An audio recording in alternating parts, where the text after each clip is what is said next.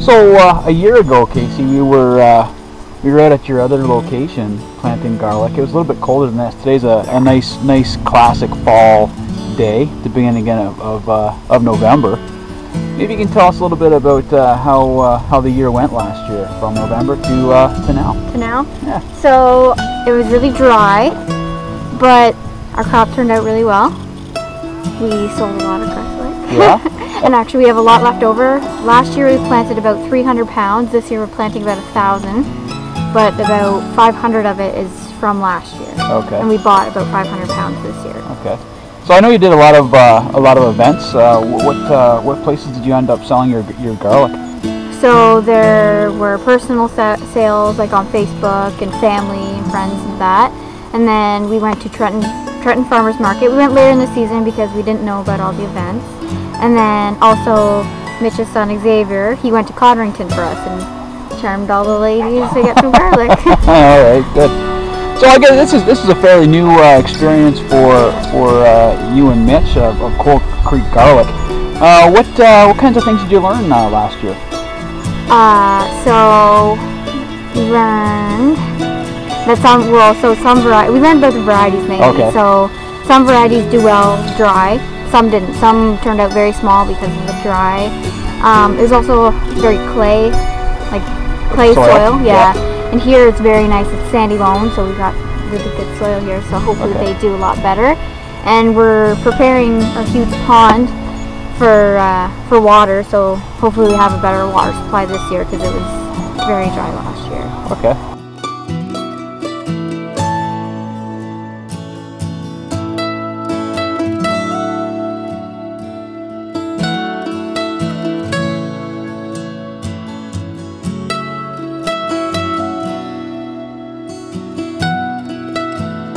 And we added a few varieties. We have Deerfield and yeah, I think that's it. But we're doing almost the same varieties as last year.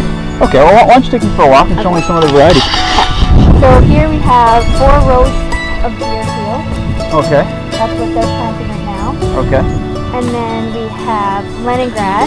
Leningrad was very large. So Deerfield is new to us, but Leningrad we did last year. And this is all bought though. We bought, or there's 2 rows of Leningrad. They're nice, very nice. Oh, sorry. Also Dan's Russian. We bought that. This is a new variety too that we're trying. So you didn't grow that last year? No, we didn't. Okay. Nova Scotia we grew last year, and that was our favorite. Everyone loved Nova Scotia. That was our top variety for the people. Okay. So we have lots of that. So we have 1, 2, 3, 4, 5.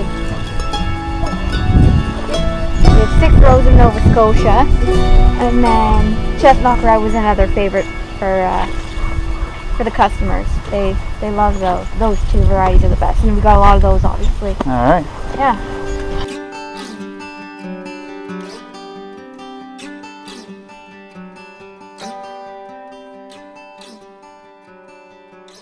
So what were some of the favorite things that you had of the past season? What were some of your favorite memories? I really enjoyed being outside. We got to Mitch. He was laid off for a couple weeks, so we literally spent our 2 weeks out, like cleaning up the garlic together, and it's nice spending time outside, and that was enjoyable. I think our most memorable, enjoyable moments were markets. We really enjoyed watching our product grow and having returning customers say how much they enjoyed the garlic. That was satisfying. It seemed like everything was going well. Yeah. So. And then of course, with the good comes the bad. What were some of the bad stuff that you ran into?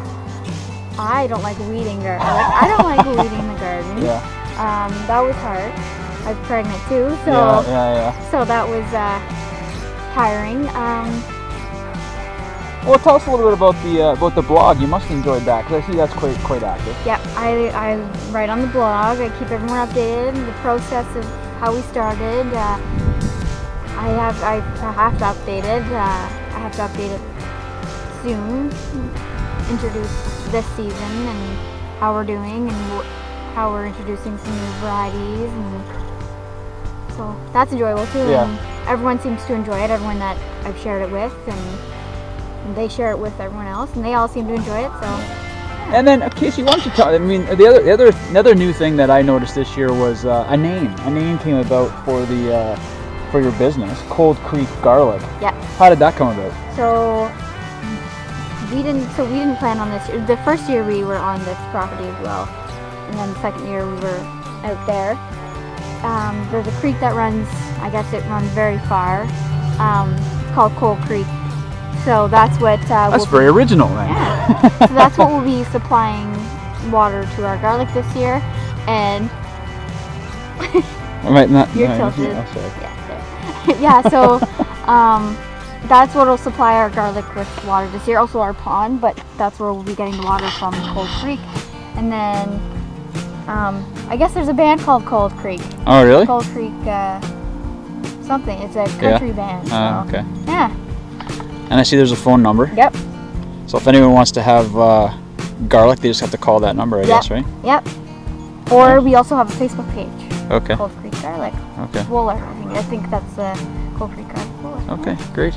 And then you're such a pretty face. I mean, that must help in the sale of the garlic. Yeah, I was also pregnant. I think people. Oh, do you think they felt sorry for you? So you think sales are going to decline because of that, or? Oh, maybe. Oh, yeah, that's our new a good point. Farmer, Yeah. So. Yeah. And then also Xavier's a very good salesman. He was at market last weekend and he sold over $300 of garlic. Oh wow! So this is a totally family affair. Yeah. Family that's good. Affair, family and friends, and it's great. Yeah, good stuff. Well, your parents must be very, very attractive people to have such a beautiful daughter. So here's the other face of Cold Creek Garlic, Mitch. So what are you doing here, guys? Just planting the garlic. And how does that happen?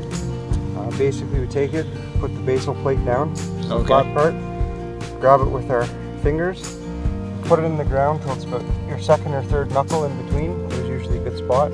Get you 2 to 3 inches deep. That'll allow it to come up in the spring. Okay. Plant it too shallow, get killed by the frost. Plant it too deep, it might not come up, especially in a clay soil like this. Sure. So it's a fairly manual process that you're engaged upon here. Yeah, everything with garlic is manual. Yeah. Everything. Oh, that's good. So I was asking Casey earlier about some of her favorite experiences, and maybe you could share some of your favorite experiences from the last year. Just everyone coming together. That's right. Usually busy working all year, and garlic season is the only time the family gets together, the friends get together. We actually have meals together, and it's almost like the traditional harvest and planting time like it used to be. So Mitch, what are you planting right now? This variety is called Deerfield. I bought this from a gentleman, I believe, out in the Niagara region this year. It was all very, very attractive looking garlic. Nice purple skins on it. It's a mild garlic. It's a strong garlic flavor, but there's no burning. I'd recommend it as fresh eating garlic. Me and Sterling both ate a full clove, and it was actually quite pleasant. It'd be very good in Caesar salad, anything like that. I haven't tried cooking with it yet. I'll try cooking with it after we harvest it. And that's due to the fact that every time you change the farm in which you grow on, the flavor of your food actually changes. So this garlic will not taste the exact same as when it was grown from the previous owner. It will change according to the soil, according to what it's fed. I know this year, like we're feeding organic. We're using things such as alfalfa pellets, animal manure, straw. We use processes such as cover crops. If you look at some of the gardens over there, you'll actually see the cover crops in for this fall. Now there was cover crops on a lot of this field already, and it got tilled in.